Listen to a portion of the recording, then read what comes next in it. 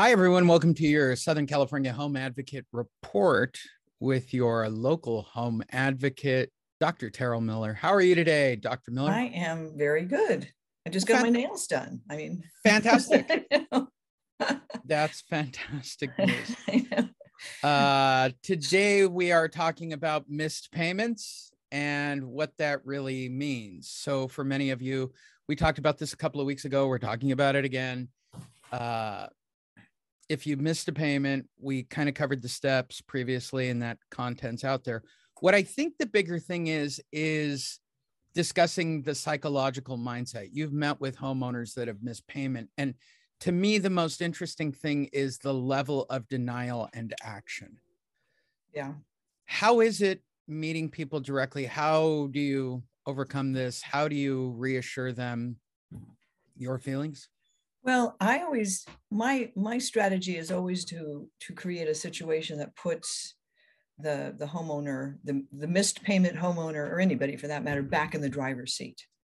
And with the information that we have to share with them, to say, right, you may have understood this is what happens when you miss a payment because someone has told you that, but this is where the law is, or this is what is actually happening.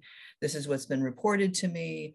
And so it's getting rid of all the misinformation or the hopeful information. Maybe saying misinformation. I think that's a correct term. Hopeful information sounds very correct. Yeah. And because we all want everything to work out perfectly for us. And for some people, I guess it does, but for most of us, it doesn't. We have zigs and zags, and the promises with the forbearance of you don't have to make your payment isn't that great. I always fall into that. As soon as it follows up with isn't that great, it's a red flag because there's something else going on. And, maybe you're not paying attention, or maybe the print was too small, or you're just relieved. I don't have to make the payment, so now I can buy food, and that sort of thing. And so but there's always going to be the price to pay somewhere, somehow. That old saying, "There's no such thing as a free lunch," it's pretty accurate. It's just somewhere you have to pay. Well, I think it goes back to the myth of 2007 when people didn't make their payments or strategically defaulted and were theoretically saving their money so that they can move. We've now gone through an entire pandemic. We've been given money literally by the government to stay in our houses and stay blissfully drunk for a year. And here we are on the other side of it. And those people don't have that money. They didn't save up those payments. We're in that same situation again. But now the difference is there's so much equity in these homes, and they're allowing the opportunity of the bank to get completely whole. And I said this in 2007, the only reason they're making short sale deals is because there's no equity. There's no money in the transaction. They're just losing and cutting their losses. Now it makes sense for a bank to foreclose and get every single dime that they're owed, including late fees. And in crazier situations, homeowners not even collecting their equity after foreclosure. Banks are more than happy to let that sit inside of a bank for themselves. What would you say to people that are just sort of taking this, nothing bad ever happens to me?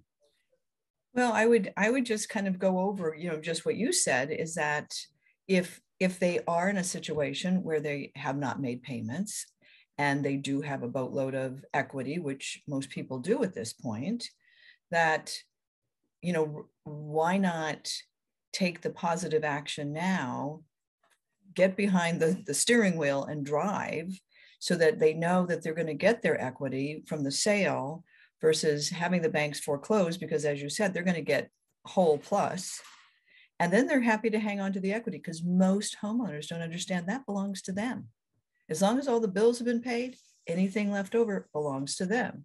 And of course, there's a whole industry kind of after the fact for people to find that equity and take a piece of it to give it back to the previous homeowner, the ones that sold their house. And it seems silly to do that when they could actually drive the train right now. But I also know that it's like, well, but where will I go? What will I do? And it's like, there's options out there, and it's just, you know, looking at everybody's individual situation and saying, here's a couple of things that you could do. And it's not always the same. It's not going to be the same for everybody. Not everybody has family that they could move in with. Not everybody has family that they want to move in with, Sure. quite frankly. And there may be some other adjustments that need to be made, but it ultimately, in the bigger picture, which of course real estate has always been, not always, but for most of us, it's a longer term picture, not, you know, a 3-day picture or a 30-day picture. And then find ways to go into a holding pattern and can retain that equity, rather than just let the bank hold on to it and then hope you get it back someday when the state notifies you that they have some money up at the state level. Yeah. So first thing, click the link down below. That'll show you the 9 alternatives to foreclosure you can fill out. If you'd like Dr. Miller or myself to give you a call, we're happy to do it and explain to you your alternatives. All the information's down below, 833-969-4673. Direct number for Dr. Miller is down below as well. Is there anything you'd like to tell anybody who's missed a payment?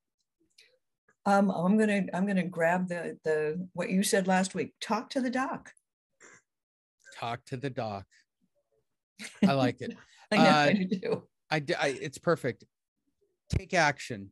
I can't stress it enough. As a former banker, as somebody who's worked with somebody as great as Terrell, take action. Talk to us. Don't call your cousin Larry. Don't get blown away. Agents will approach you with letters and initials on their cards. This is something we've been doing for 14 years. We're the oldest and largest company doing this out there. Nobody has a former banker consulting or working for them or doing this for anybody. And the bank's not your friend in this transaction. I don't want to be the one to inform you, but they're not. So please get the advice and help. Anything you'd like to add? And that's it for today.